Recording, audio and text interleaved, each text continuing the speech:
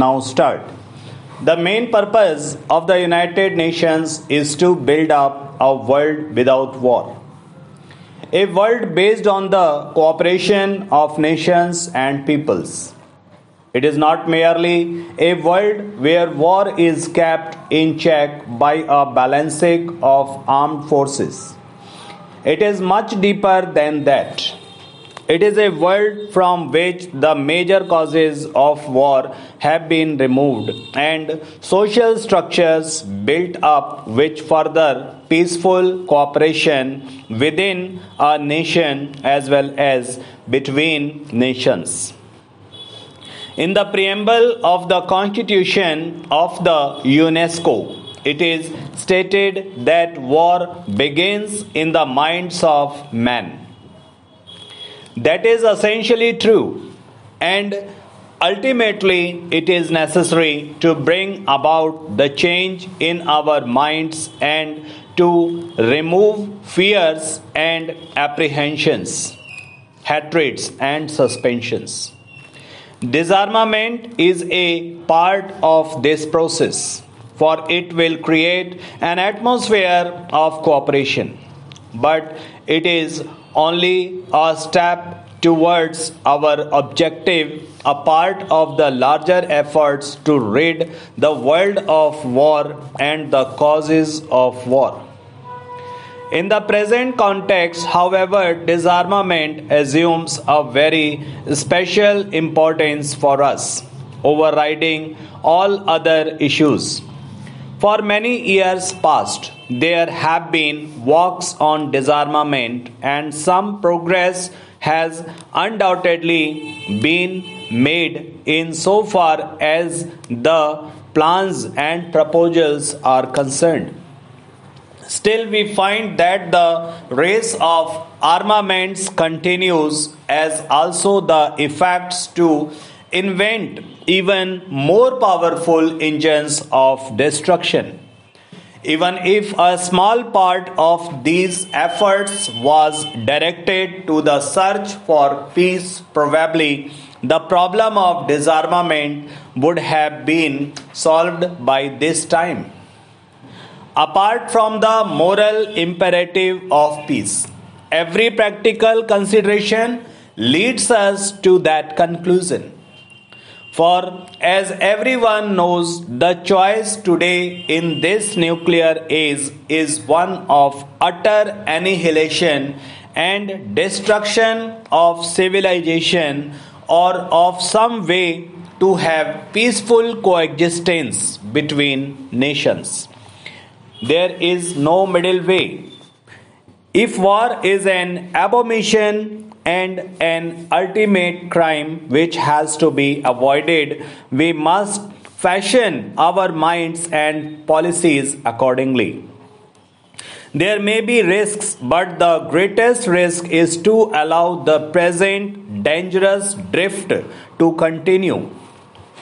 In order to achieve peace, we have to develop a climate of peace and tolerance, and to avoid speech and action which tend to increase fear and hatred. And at the present, it may not be possible to reach full disarmament in one step, though every step would be consolidation and conditioned to that end.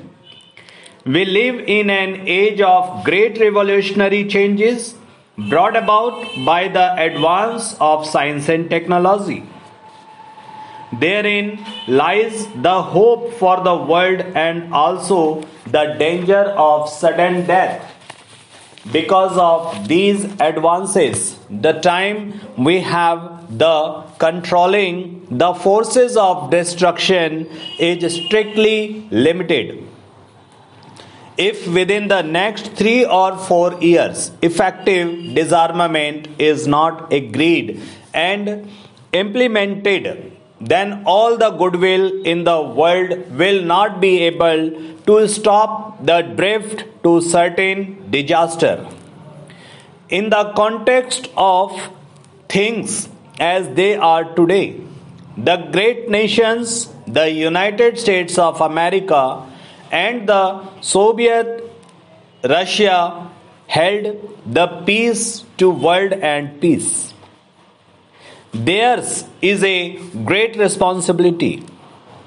But every country, big or small, is concerned in the matter of peace and war, and therefore every country must shoulder its responsibility and work to this end. In order to deal with these big issues effectively, we have to take big and impersonal views. It is only the United Nations as a whole that can ultimately solve these problems. Therefore, while all efforts towards disarmament must be welcomed, the United Nations should be closely associated with such efforts. The question of disarmament has been considered at various levels.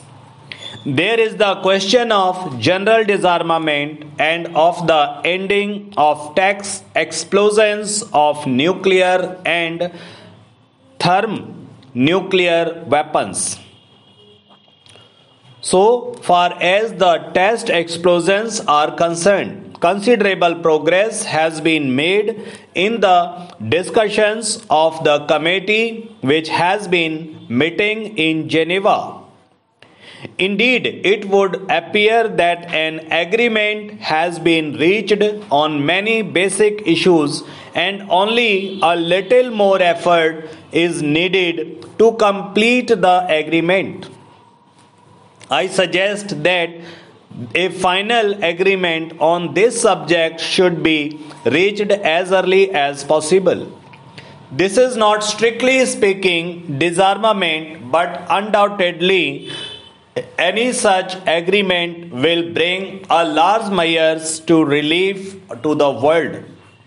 Disarmament must include the prohibition of the manufacture, storage, and use to weapon of mass destruction, as well as the progressive limitation of conventional weapons. It is admitted that disarmament should take place in such stages as to maintain broadly the balance of armed powers. It is only on this basis that success can be achieved, and this pervading sense of fear countered. It must also be clearly understood that disarmament and a machinery for control must go together, and neither of these can be taken up singly. And now a proposal has been made that a question of disarmament should be referred to a committee of experts. In fact, experts have been considering this matter during the past years, and we have had the advantage of their views.